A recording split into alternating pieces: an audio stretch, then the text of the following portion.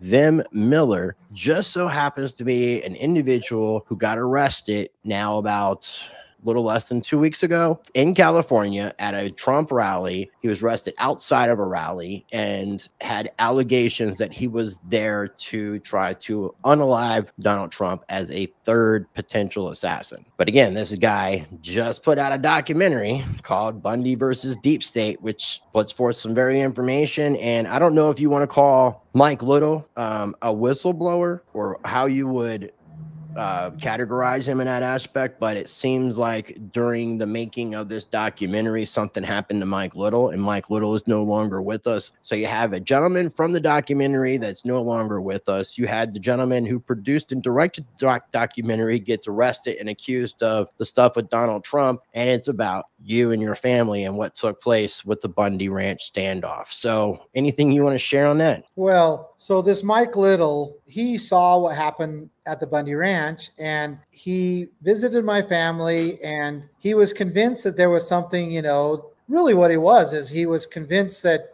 an injustice was going on. And so he started digging into it along with these other people, and he ended up, you know, completely exposing what was happening to the land and to the issues surrounding the Bundy Ranch. And he found out, you know, through some basically just a ton of research that what they were trying to do to my family and also why they were trying to do it. And it has to do with, you know, controlling the land and resources in and around the ranch and in the Western United States. So he built this lawsuit against the federal government, extremely powerful. He worked on it for 7 years.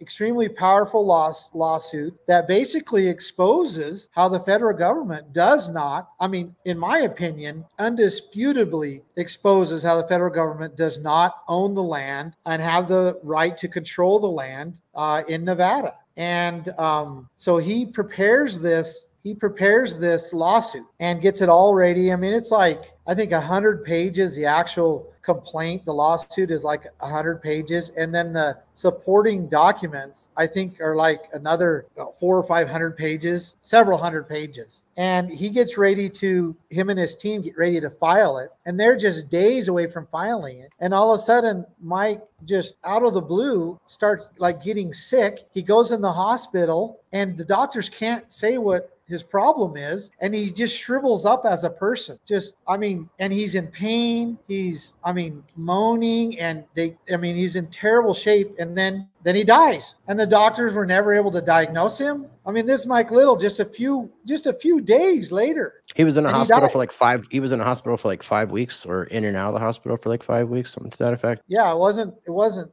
very long. And they couldn't, they did all kinds of tests and they could not determine at all what was wrong with him. And he was in the hospital for quite some time. And then I really want people to watch this documentary because again, the main gentleman who was going to file a lawsuit, that's a very important lawsuit, which we'll get into, like what some of the aspects of the lawsuit when it comes to land in the United States that's not owned, and it's not technically owned by the federal government. The federal government is taking claim on it. And that's kind of what happened with your situation back in 2014 with the Bundy standoff, because it was claiming that the BLM, the Bureau of Land Management, claims that your father as a rancher was owed $1 million from grazing fees from the horses, or from the cows just grazing out on natural land. And the government's like, well, this is our land, so that your cows can't eat our food. And they wanted to go through this whole issue. And then Mike Little comes forth with some very damning information, very eye-opening information, ready to file a lawsuit. He all of a sudden has something happen to him. Again, Ben Miller, the director producer, gets arrested with this Trump stuff. And it's all about what happened with you and your family, and then seeing what's happening with you with all of your legal stuff. It's just like, if anybody was a conspiracy theorist, or if anybody was one of these little tinfoil hat people, your radar should be going off right now, because this is definitely, there's something more to this entire situation than what's being shared public. So what are your thoughts about the documentary overall? I think it's great. They did an amazing job. Mike Little was very articulate, and he could really explain quickly what was going on on the Western land issue, especially in Nevada, and how the federal government was, and they needed in my opinion, I mean, I just don't find it a coincidence that just days before they were ready to file this, he ends up sick and then dies in the hospital. And the doctors can't diagnose it, don't know what happened. I just don't believe it.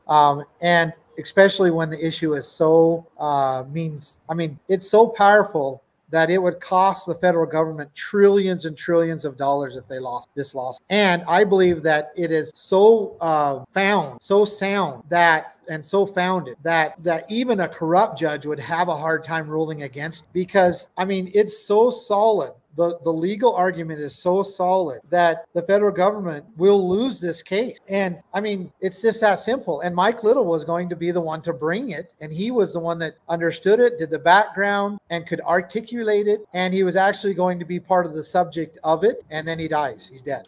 Yeah, I stopped believing in coincidences a long time ago. I'm pretty sure you have too.